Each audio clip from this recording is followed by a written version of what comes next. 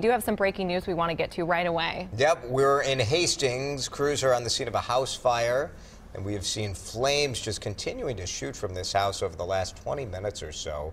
This is 3rd Street and Pine, and as we zoom in, you can see flames coming from the rooftop there.